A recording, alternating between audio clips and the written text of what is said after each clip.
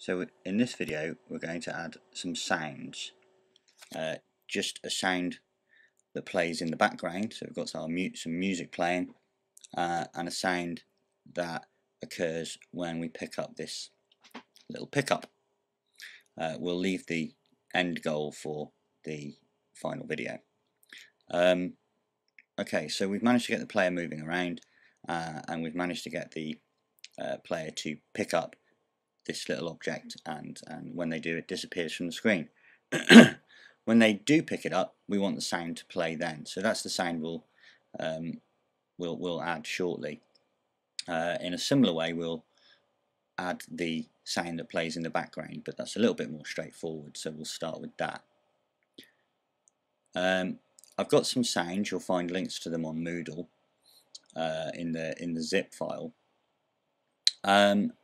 And all we do is we need to actually attach the sounds to an object. So we're going to create that object first, and the type of object we're going to add is called empty, and we're just going to have plain axes like that. So it's nothing, it's not an object or anything like that, it just is a little empty item. Oops, let's try and not move everything else. So with the empty, I'm just going to pop it away from the sort of game world, and let's give it a name. Let's call it ambient music, so we know what it is. And to it we're going to attach an always sensor,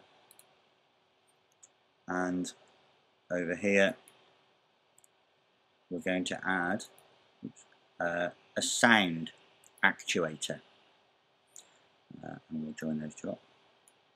There we go. And here we can open our sounds, and the sound we're going to use here is music.mp3. So open that up, and you can see here we've got this. Just get rid of that.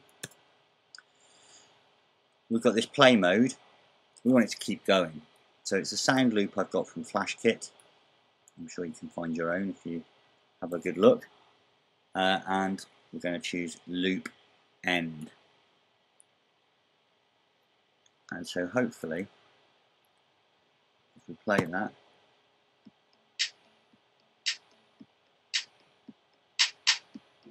lovely.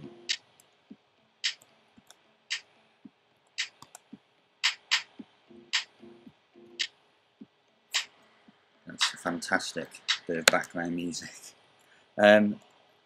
Just in case it does start to get on your nerves, then of course you can turn the volume down while you're messing with other things.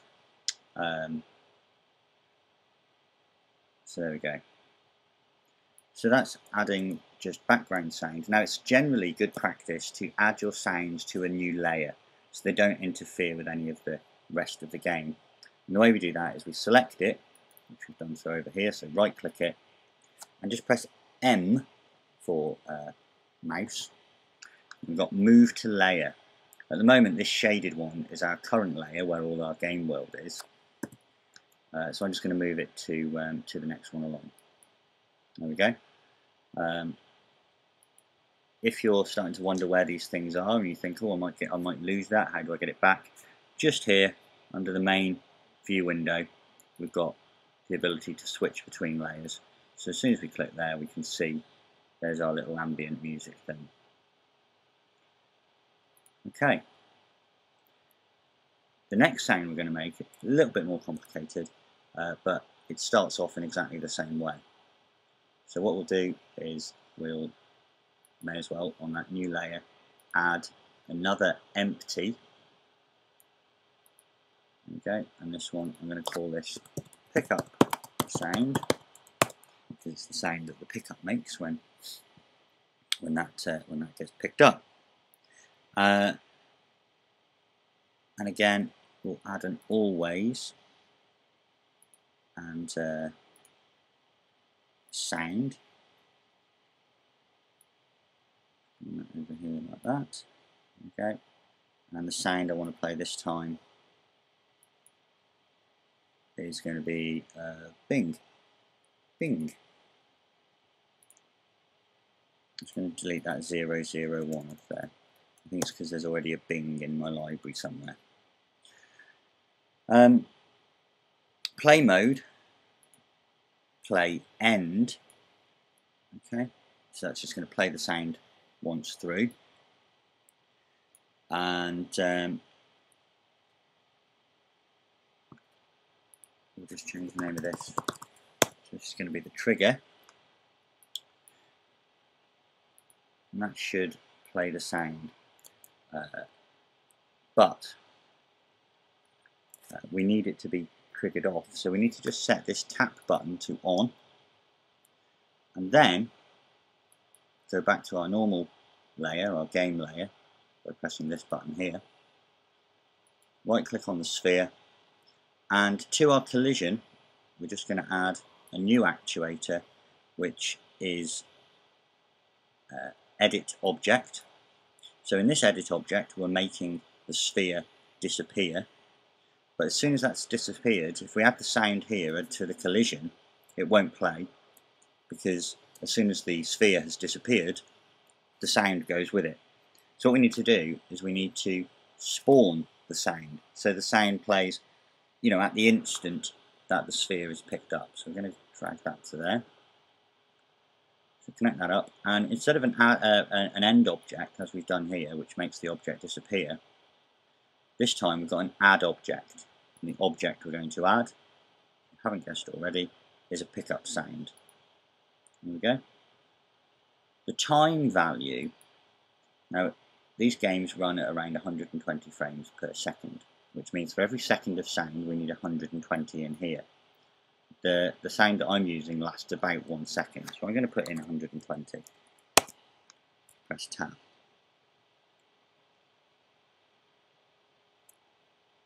Okay. And just like everything else, we'll give it a little test. So hopefully, there we go. So we'll try that all together. So we'll look back at this layer here. I'll just move that over here.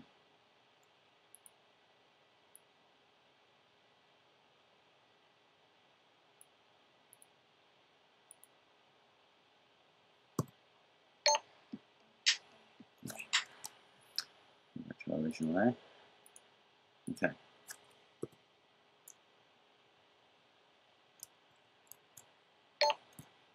Right, it likes our original, our pickup sound, but not our background music. So what I'm going to do here, I think, is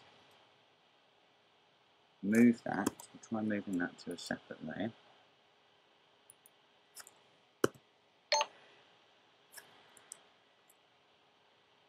Go back to our original layer.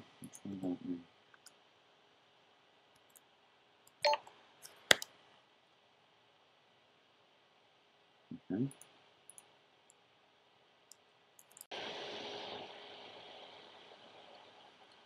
So after a bit of investigation there, it seems that if we move the ambient sound, the background music, onto the game layer and leave our pickup sound on that second layer, when we test it, got that wonderful background music, and we've got our pickup. So we'll save that file, just escape from the game, file and save, and in the next video we'll have a look at ending the game.